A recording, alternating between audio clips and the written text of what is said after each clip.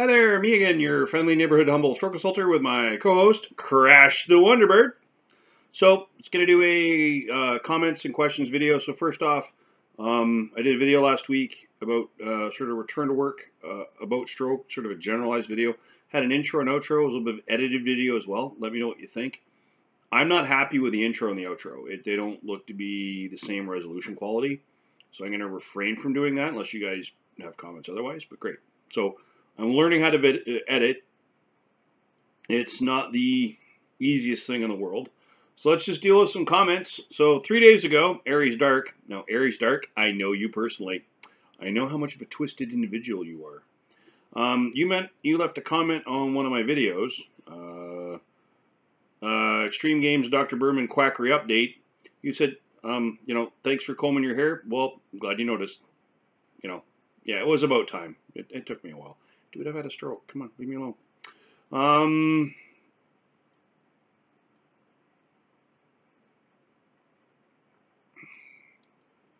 are we here? Someone left a thumbs up on a video on post-stroke headache. Yeah, post-stroke headache, it's a thing, right? Isaac Newton, you left me a comment that you had a headache from your stroke after a year ago and they gave you Tylenol, which doesn't do crap for headaches. You know what? You're right. I will eat T1s with codeine like they're candy. I would probably have to take 5 or 6 of them before it'd have any real effect. And that probably is not all that healthy. I have medical marijuana that helps me. I live in Canada.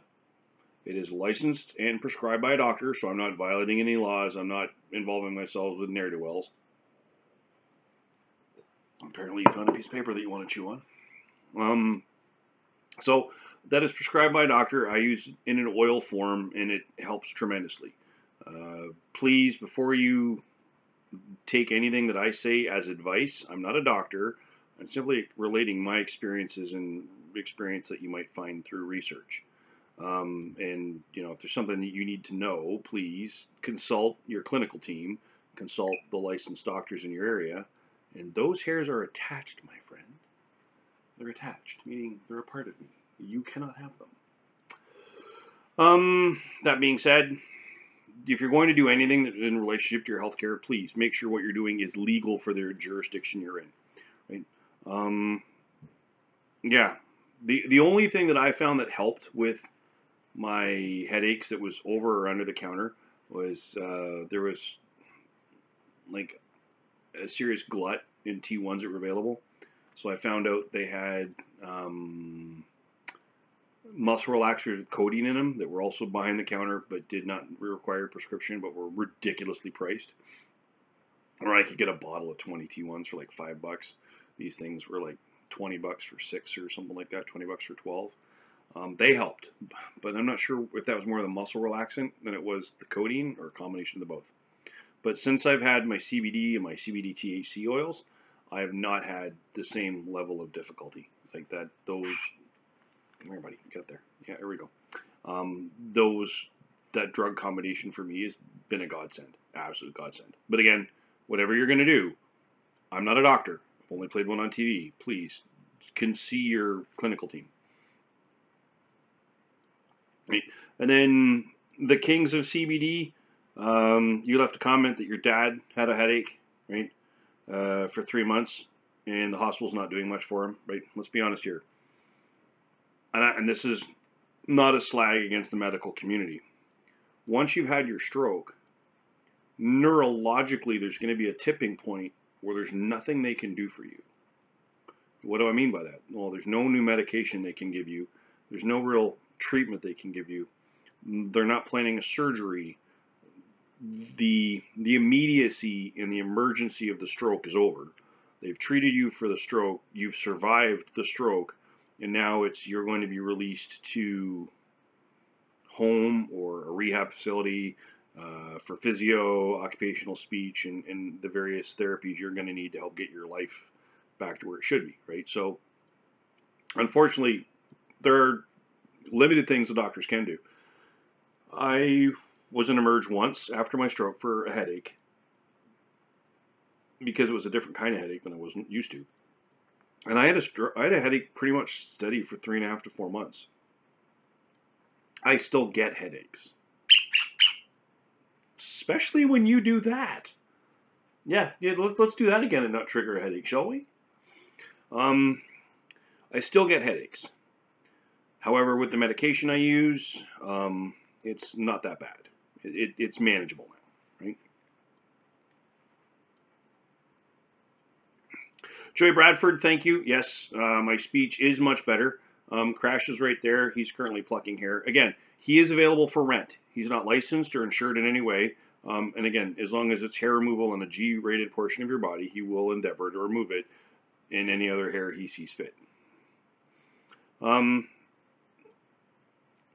Speech is better. I still have my struggles from time to time. You may hear it occasionally, and it's going to be a thing for a while. Right? Hopefully not forever, hopefully just for a while. Isaac Newton. If I've read your comments correctly, you are also a stroke assaulter, so you've also had a stroke. Hopefully yours did not come with a bird that likes to pluck hair. So you think that stroke and depression might have an issue with some of the statins that you could be, because yeah, you're right. You automatically, once you've had your stroke, it's like, here's your medication. And they hand you bottles and bottles and bottles. And one of those medications inevitably is probably going to be a statin type medication. I'm going to do some research about that actually to see if there is a link between statins and depression, because it is a possibility. Are you going to be doofus the entire time? So I'm going to see if that is a possibility. There is some potential that I haven't considered, and I'm not going to say that I know everything, because I know I don't. And I'm not a doctor. I've only played one on TV. Now, Kings of CBD, you said in here you've also recommended to your dad that he take CBD. Well, I'm in Canada, and marijuana has been legal in my country for almost a decade, or if not longer. Some doctors in Canada still do not believe in the effect or the legitimacy of what the various products can do. Now, I'm not going to get into debating an individual doctor's beliefs and ethics. I'm just going to say that it's possible that those doctors are holding on to information that maybe they don't have the full picture, right? Because I'll be honest, I didn't know what to expect when I got my prescription. I was just hoping if things are going to be half as good as I think they might be, this could help my quality of life. What I do know is this: my fatigue level, my anxiety level, my headaches, my sleep have all been drastically positively impacted by my prescription. Kind of like, me being well shorn is being drastically positively impacted by you winged rat. Yeah, I'm talking to you. Yeah. Mm-hmm. So, and Joy Bradford, yes. Thank you for saying that I'm a good man and I'm helping people. I like to think I'm helping at least one other stroke survivor, stroke assaulter out there. And they're, getting benefit out of this. Because I realize that you get a book, at least in Ontario. I'm going to assume it's similar in other provinces and other jurisdictions. I got a book from the Heart and Stroke Association of Canada that was the stroke book. And it helps to a certain extent. It does. And there are going to be places where you don't have support groups. Or in my situation, I'm a member of a support group, but I'll be honest, the vast majority of the membership in the support group, they're not my age. They're not even close to my age. They're 20, 25 years beyond my age.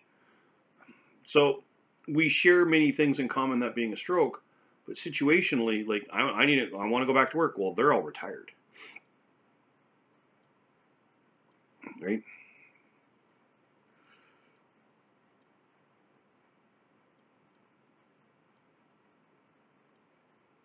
Now, Ashley Stubbings, you also, this goes back to January 26th. that you said that you're still finding the post-stroke fatigue difficult to cope with, and getting your right arm to behave is tricky. Well, unfortunately, it sounds like you were left with some mobility deficits. Oh, your full comment was, I'm making progress in little ways, like, for instance, tying my shoelaces, which I can do now without concentrating too much. What about me? Well, for me, it's not so much a concentration thing for the shoelaces. For me, it's the bend over thing. I bend over and I get dizzy. So, and there are days where I might not have the manual dexterity to tie my shoes. But you're right. You got to find the little positives. You got to find the little victories, right? There are many things you can do to practice mobility with your hands, with your upper limbs. The key is this: persistence, determination, try again, right? That's completely what you've got to practice. Because when you're dealing with things like mobility issues, be it foot drop, be it my fingers don't move well, be it I can't move my arm well, right?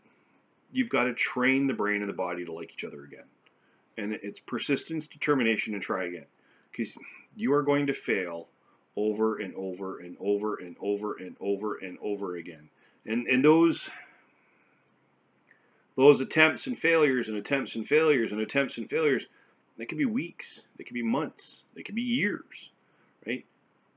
And then all of a sudden you can move your fingers, right? And then all of a sudden you can grab a ball. And then all of a sudden you can take the lid off a jar.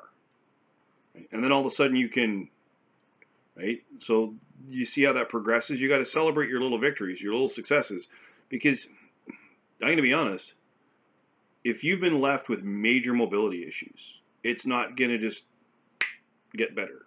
It's not going to be like that. You are going to have to learn toddler skills over again. And that's essentially what it is. The part of your filing cabinet of your brain got tipped over, and you haven't been able to put all the files back in order in the right file folder or whatever. You're relearning skills that you had mastered as a toddler, right? So, and Ashley, I hope you continue to gain the successes you need, and I hope you continue to practice the exercises, what they are, and practice them to what you need to do. And I hope to hear that you end up having the successes you're looking for. I appreciate that not everyone is going to have the successes that they expect. I appreciate that not everyone's going to have the successes in the timeline that they expected. Right? Patience is a big thing with this whole stroke world, right? But then again, you need to recognize that what you could do 6 months ago, what you couldn't do 6 weeks ago, right? So 7 months ago, in about a week and a half, I had my stroke. 7 months ago, if you go to the video day one freedom, that's literally as I got out of the hospital. I recorded that video mainly for friends and family because they didn't get a chance to see me because they couldn't travel or whatever. I just wanted everyone to know, let them know that I was okay, right? And then I decided to start this YouTube channel as a blog, a vlog, brain with a vlog with a brain. So, when that being said, my speech took about a month to get truly better. I still have moments. My walking took a couple of months. And that included foot drop. That included stairs, hate them, just didn't want to do stairs. Going up I was kind of okay. Going down was a nightmare. At 3 or 4 stairs, not a big deal. You get like a nice big Victorian staircase, yeah, forget about it.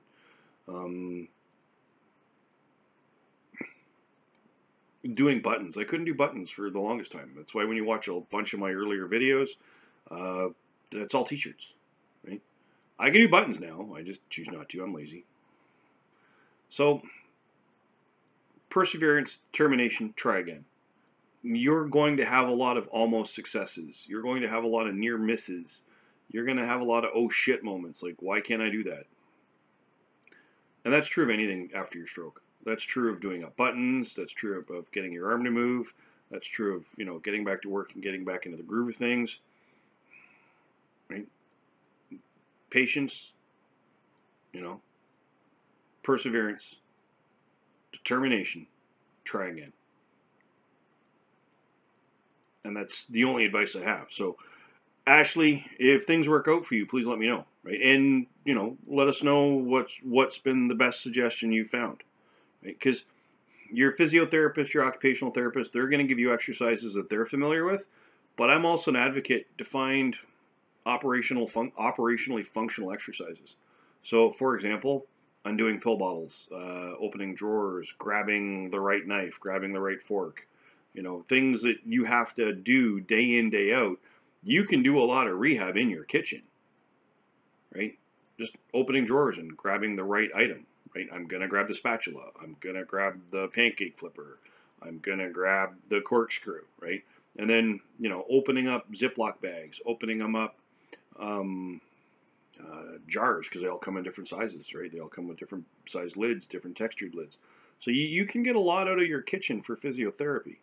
However, whatever you're going to do in your kitchen, if you're going to need to cut things or use machinery, please do it safely. So that's about all I have to say about the comments to videos, questions. And again, if there's something you want to see me cover, please leave a comment down below. Right? If you like the edited video with the intro and the outro, leave a comment down below. I just kind of curious what you guys thought about that. I'm learning how to edit. I'm getting a handle on that. Once I get to a level that I like, I'm going to continue with it. And if you want to contact me directly, there's something you want to see me cover, you just want to bounce an idea off me, you want to make sure that you're not the only one going crazy after the stroke, because trust me, you're not. You can email me at strokeassaulter@gmail.com, right? You can email directly at strokeassaulter@gmail.com. I'll respond to any email, right? If you're looking for some anonymity or some privacy, you know, just let me know, hey, don't mention my name online or whatever. I'm like, fine, I won't. And just keep in mind, if you happen to either yourself are going through a post-stroke journey, someone you know is going through a post-stroke journey, or you're supporting someone going through their post-stroke journey, please like, share, subscribe. You might get some benefit out of the channel, right? There might be some content that can assist you in some way.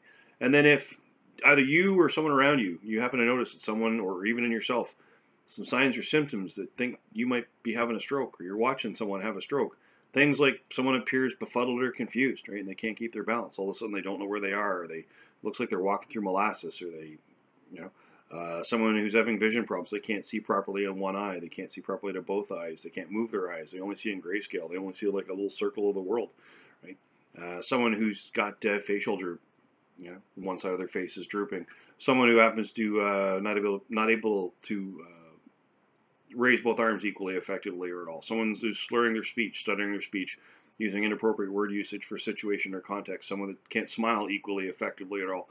Someone that can't maintain their own body weight, right? They can't stand unaided, or just general body weakness. Please immediately place that person in a position of comfort and dial 911. Something so simple can save a life.